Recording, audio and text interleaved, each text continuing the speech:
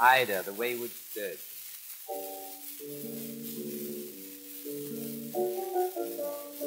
Ida was just a little wayward sturgeon. She thought there must be more to this sex life than just swimming over each other's eggs. She said, I'm going to find out for myself. So she went upstairs and put a little badge on her right shoulder which said, I will share. And then she slipped down the back stairs, out into the Gulf Stream, and drifted up with the crowd. And what a crowd! All the barracudas were out. A couple of sharks and one little weak fish swimming backwards. Now Ida drifted through all this nonsense until she came to Palm Beach, where she ran into Bertha, an old deep sea bass. Bertha tried everything twice and hated it. But being a sea bass, she thought she'd try just once more. It shows how foolish fish can be from time to time. Now, she hadn't seen Ida since she was little more than an egg. And she said, Ida, a girl with a face and figure like yours ought to do things and go places. Why don't you go down at the bottom of the Gulf Stream, where fish are fish? Ida said, okay. She was only 12. So she went right into an old-fashioned nosedive, right down to the bottom of the Gulf Stream. She'd never seen so many daring exposures. She had her head right against a great big coral palace, almost as big as the Breakers Hotel.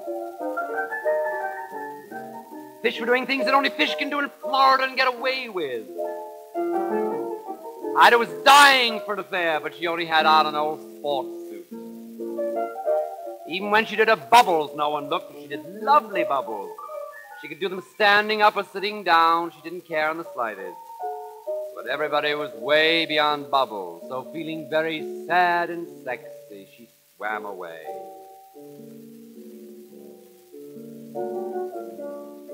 Now, she hadn't gone very far when she came to an information booth with a mother-of-pearl front. On the door it said, love for sale. Appetizing young love for sale. And Ida swam right in. And there on an old oyster bed, telling an old group of fish how to be gay, was the world's oldest living mermaid. It was really Fanny Board, Fanny Board, Fanny Board.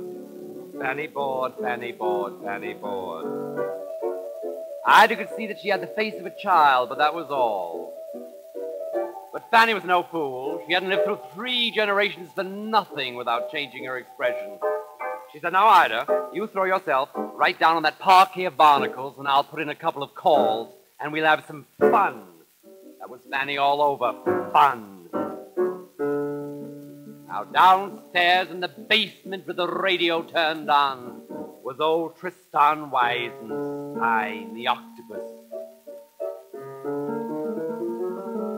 exercising his 16 tiller legs. On the end of each toe was a little suction pump, an invention of his own. In the midst of the most complicated one-man adagio, the telephone rang. It was Fanny. She said, hurry up, Tristan.